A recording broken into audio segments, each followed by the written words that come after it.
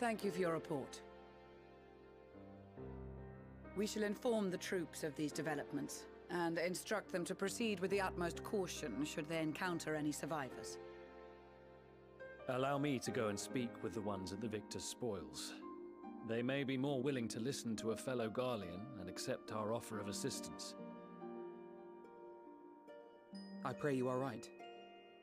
And though I am loath to burden you any further, should there be an appropriate occasion to speak of Licinia and her sister, please do so.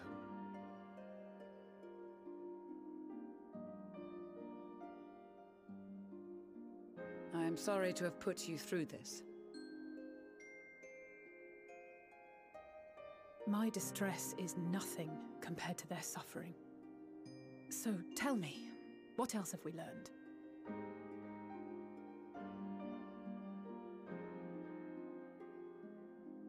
As you may have already heard, we have succeeded in curing the members of the Populares, Maxima identified. They have provided us with some intriguing insights into the current state of Garlemald.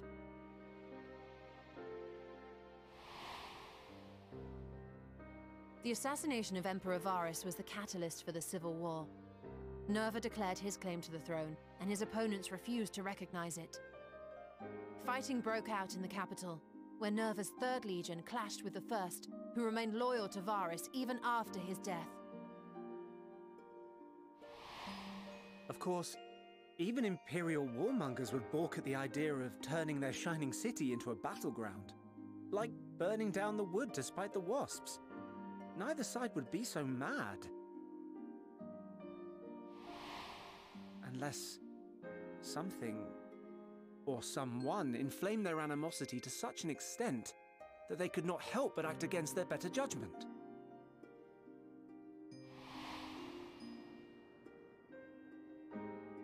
It brings to mind events at the Gimlet Dark, does it not? The Emperor's sudden withdrawal from the front lines, specifically.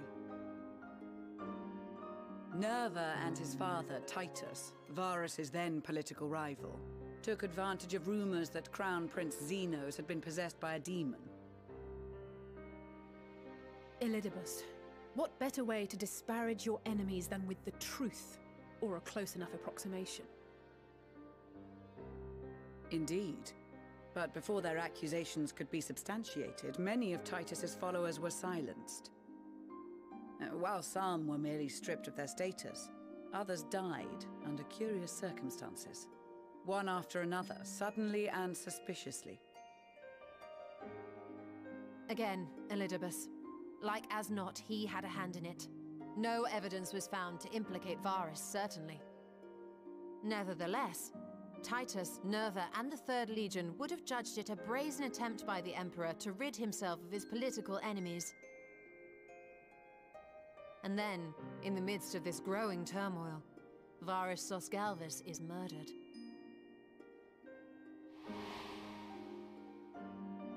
And Garlemald's own prodigal son, Gaius van Belsar, is named the murderer.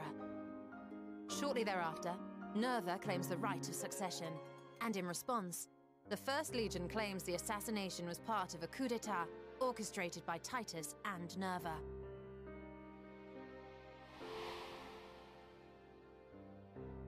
So no one is at fault, and everyone else is to blame. I should add that both parties received substantial financial backing, presumably to provide them with the means and encouragement to pursue a swift victory. And that these contributions came from the self-same benefactor. I'd heard House Brutus had been filling the Third Legion's coffers, but the First as well. It would seem so. Though the Populares determined that the First Legion received funds from a variety of organizations, all had connections to House Brutus. So Fandaniel, in the guise of Asahi, was playing both sides against each other the entire time. The information we gained from my friends does not end there. One night, shortly after fighting broke out, the capital was shaken by an immense tremor. From that point onward, they have no memories, no recollection of any events, including our clash on the Magna Glaciers. But when asked about the Imperial Palace and its bizarre transformation, they somehow recall Emperor Varys giving them orders in their dreams. May the Tower of Babel stand as testament to the glory of Garlemald. This sounds awfully familiar. We have something to show you all.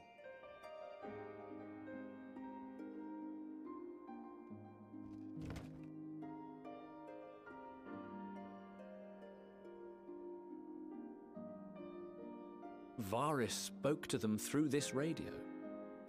Perhaps it was a recording, but if not, that would be inexplicable.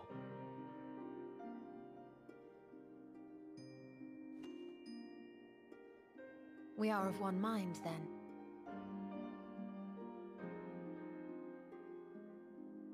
The ether that permeates the ore used in this device is almost identical to that of the talismans. I see it.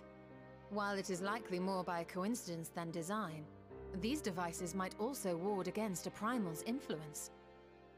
A picture is beginning to form. If the tremor felt throughout Garlemald was a wave of ether emitted by a primal,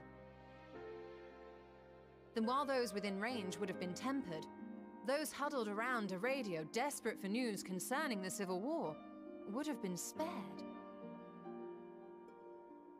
No wonder Licinia kept it close.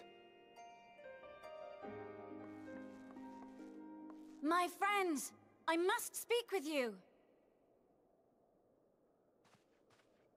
A young man was caught trying to steal our supplies. He is a soldier of the Iron Men, we think, but one who has not been made thrall. Thankfully, Magni restrained him before blood was spilled. The stranger is outside, if you wish to ask him questions. I think we do.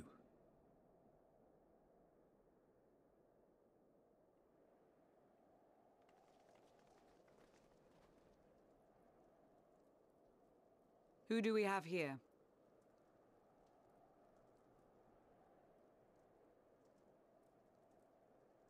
Garleans? Traitors to your homeland! Have you no shame?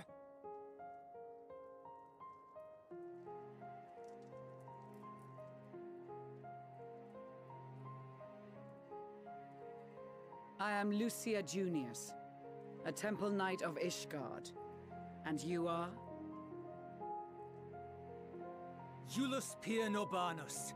And that's all you invaders will get from me. We are not here to invade Garlemald. Far from it.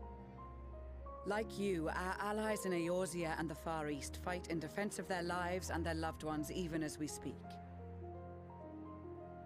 But it is the people of Garlemald who have suffered most. This we know. And that is why we have come to offer you our aid, that we may unite against our common foe.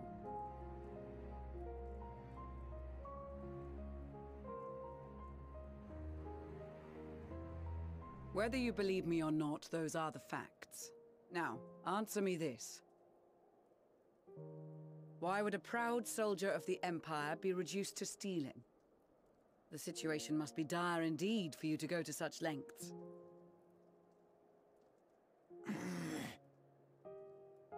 If it is supplies you seek, we would gladly share ours, or turn a blind eye while you leave with your spoils. I will not negotiate. My commander will determine how to deal with you and yours. If you wish to treat with him, I will take you, but no more than 3.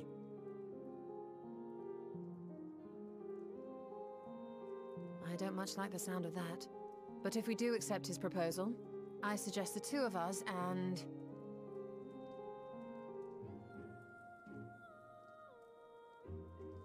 Please allow me and Alize to act as envoys. May I ask why? We have seen with our own eyes the hardships the Garleans face. How their futures and lives hang in the balance. It's not the warmest invitation, but it's an opportunity to prove our intentions true. Maybe not a chance to make things right, but a chance to make them better.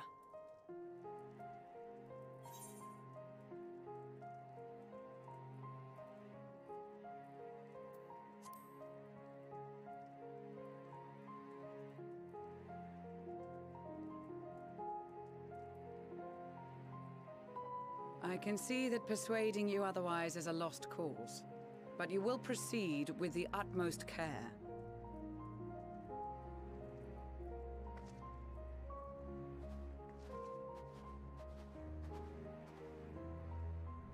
A couple of children and what? A sellsword? Is this an insult? Not in the least. You will find that they are more than qualified to speak on our behalf. There are many dangers on the road ahead. I will need that back.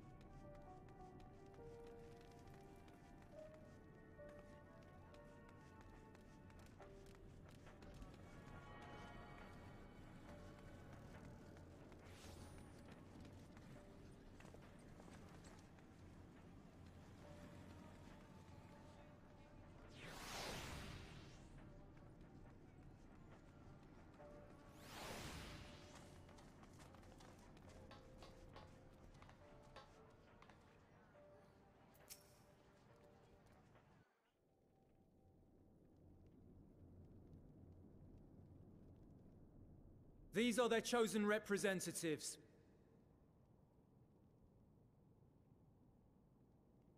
Very well. Let us hear what they have to say. Yes, sir.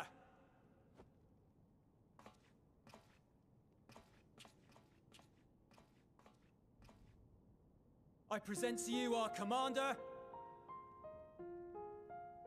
Lord Quintus van Qynoa, Legatus of the First Legion. The first? I had no idea you had survived.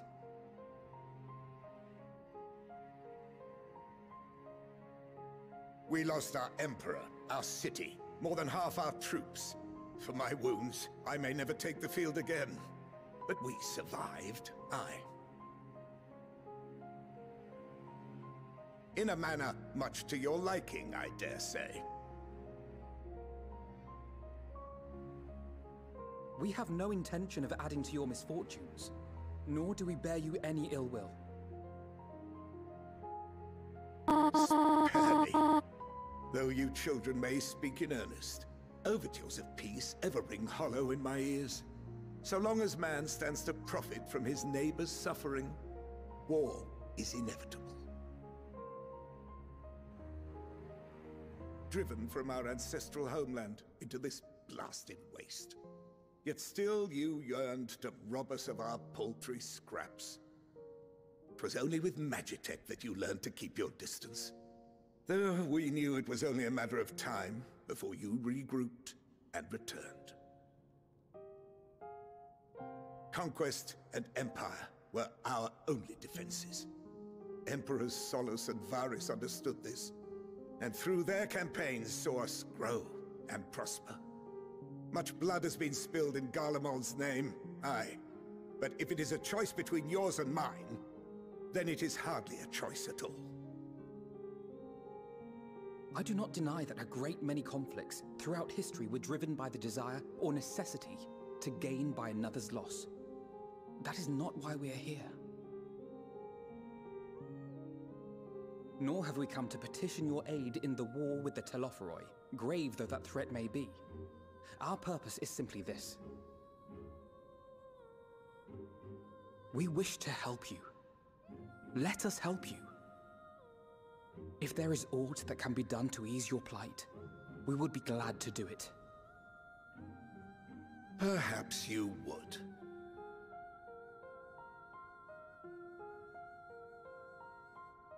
But regardless of the ideals you espouse, your leaders would not send an army into Garlemald if they did not stand to benefit.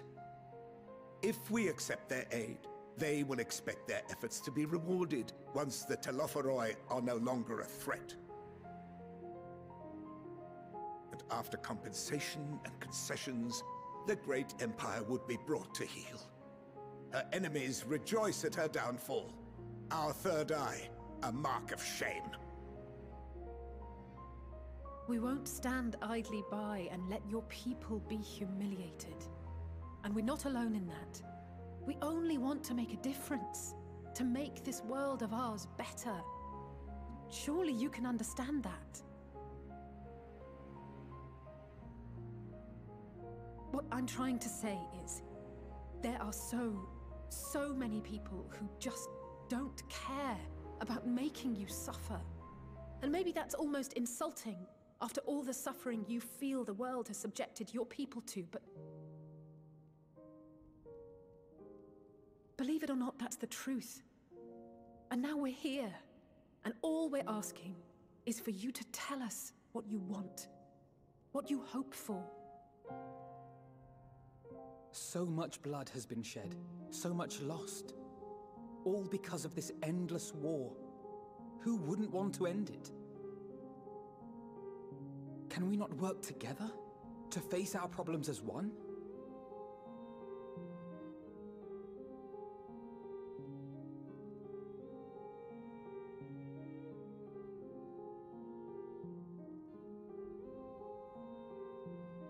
Answer me this, young peacemakers. If a world without conflict is your desire, why reject the unity and prosperity of Garlemald? Is it because we do not share your faith? That we do not share your heritage? That our ideals and virtues differ? That we cherish and hold in the highest that which you do not? Disparity is the root of discord, and peace built on compromise is flawed and fleeting. Happiness for one and all is a dream, and the reality is that to the victor go the spoils.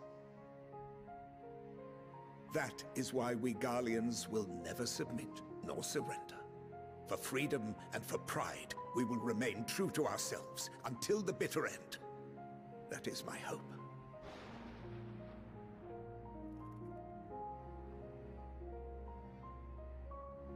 It seems there is nothing more to say on the matter.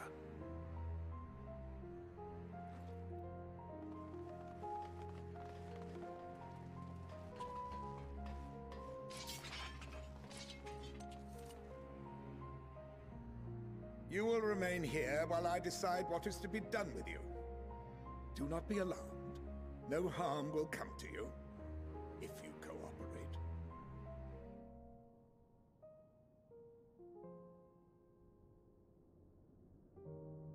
We will not resist. However, as your guests, I ask that we be allowed to speak with the other members of your group. As you wish. I had no intention of locking you up, as by dawn you would be frozen stiff and you're no good to me dead. You are free to move about the encampment, but there is one condition. Collar them.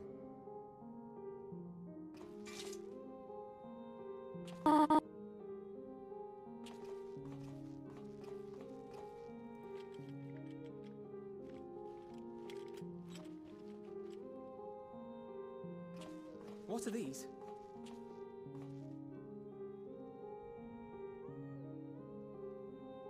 Incentive. You'll be watched at all times. Stray too far or act suspiciously, and we will administer a rather painful shock. Stop! Keep away from that one.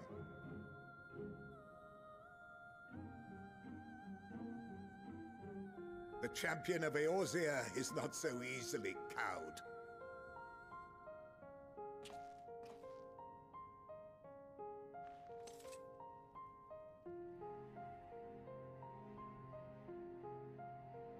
Even if she allowed herself to be collared, the shock would be no more than an itch. No. If she refuses to obey, we will activate the twins' restraints instead.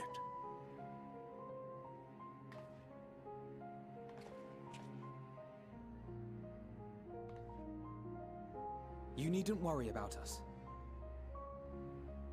We'll forget we're even wearing them soon enough. Even now, you still... Why go to such lengths? What is it all for?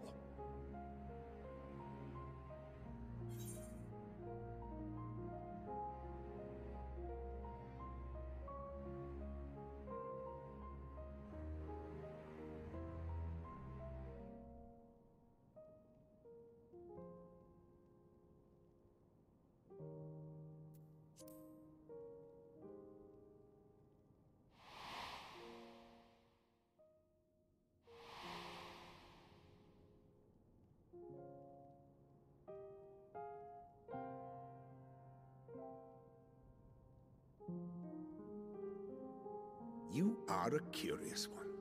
A far cry from the merciless barbarian others paint you to be.